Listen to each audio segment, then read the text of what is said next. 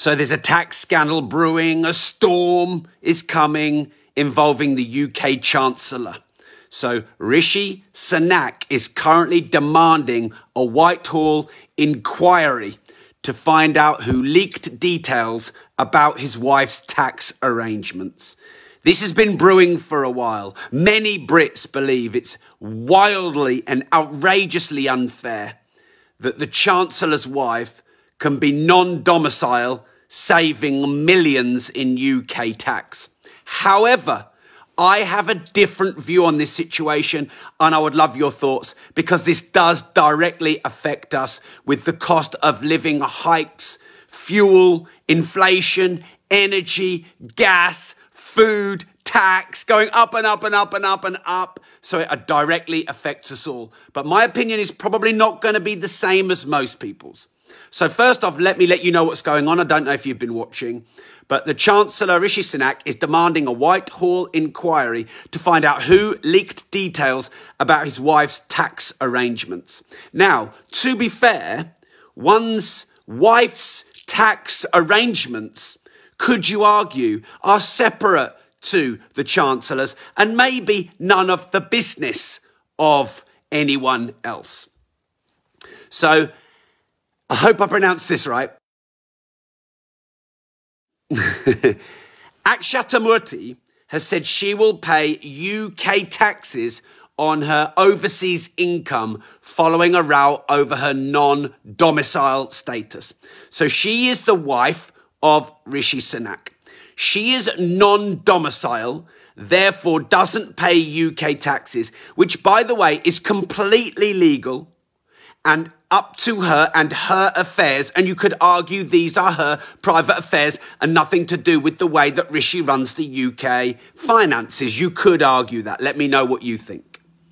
So Rishi's wife owns 700 million in shares in the Indian IT giant Infosys. This was founded by her father, from which she received 11.6 million in dividend income last year.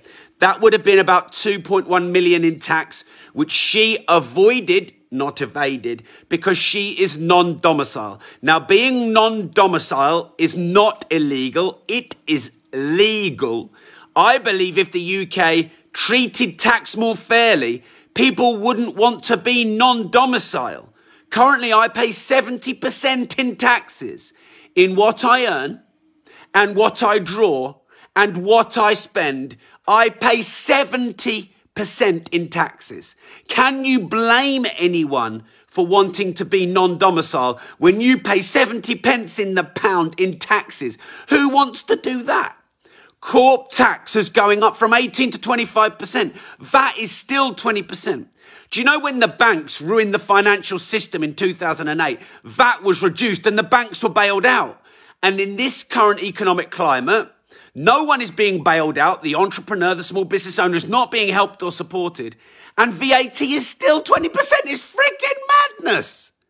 Anyway, let me know what you think in the comments. Hit the share button, because I believe there's hypocrisy, but not where everyone sees it. Now, what Labour have done, Labour have accused Rishi of hypocrisy. Here's why. His wife is non-domicile. She's avoiding 2.1 million in taxes, while our costs of living in the UK are going up and up and up. And I agree, by the way. I agree that cost of living is going up. Inflation, fuel, energy, food, tax is going up and up and up. But it's completely separate. It's nothing to do with Rishi's wife. It's nothing to do with it. And so they're trying to link things as a smear campaign on Rishi. And look, I do think the government are handling the situation of generating revenue post-lockdown badly. I think they should be encouraging you to start a business, give you subsidies and tax breaks and incentives to start a business, fire up the economy, build the overall economy. You know, the economy is trillions of pounds. So if you can add 5–10% in the economy, then that increase in the economy is going to generate a lot of the revenue that you need to pay all your billions in debts that you created. But instead, they're just taxing and punishing entrepreneurs and business owners.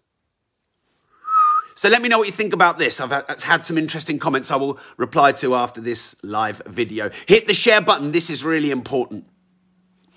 Now, Mrs. Murthy, who is Rishi's wife, has decided to change her tax arrangements and pay UK tax, even though she's non-domiciled, which I don't necessarily think she has to do or is fair. But what she has said is she doesn't want to be a distraction to her husband, Rishi Sunak. And she has said that her tax arrangements are entirely legal. If she is legally non-domiciled, then they are. But she has said, it has become clear that many do not feel it is compatible with my husband's role as UK Chancellor. I don't agree with that. I understand and appreciate the British sense of fairness. These are separate issues. And I do not wish my tax status to be a distraction for my husband or to affect my family. So, a leaked smear campaign and the sense of fairness of the UK has forced someone who can legally be non-domicile to pay taxes in the UK on revenue not generated in the UK. Why is that the right thing to do?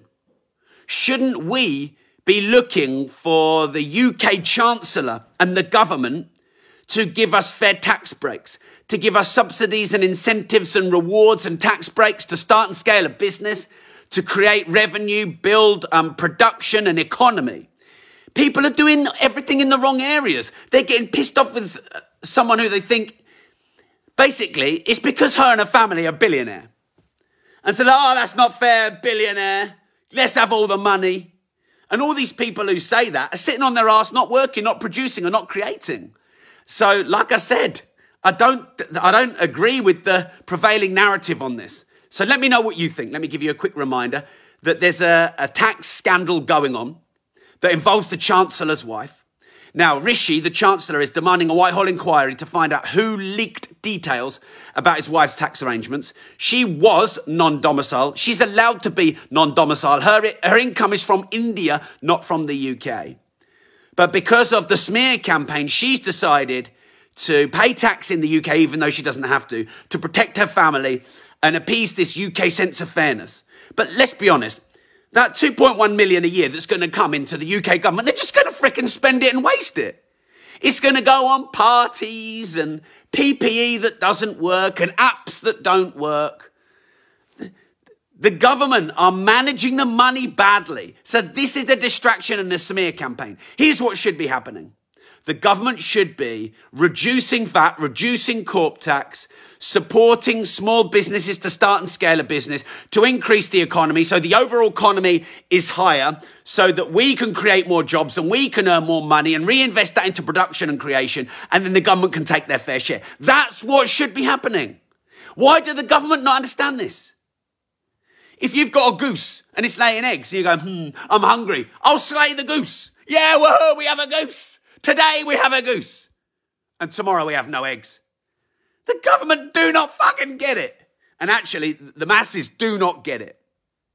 Anyway, let me know what you think. This scandal's going to go on and on and on and on and on and on and on. And I think it's actually quite unfair. Apparently there's this British sense of fairness. Oh, you should be paying UK tax because you're married to the Chancellor and it's not fair. Well, actually, no, she made all of her money in India. And she's bringing economy into the UK because she lives here. And her family live in London. What's she doing wrong? Of course, unless it's found that she is doing something wrong legally. But she's legally non-domicile. Smear campaign. Look, I've been saying where I believe the government are at fault. But in this instance, this is a smear campaign against Rishi. It's a distraction. It's only a couple of million quid anyway. Imagine if there were 1 million businesses started.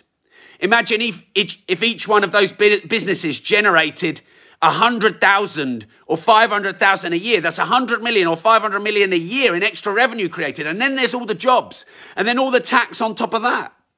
If the government create more jobs, the government get their tax share of it.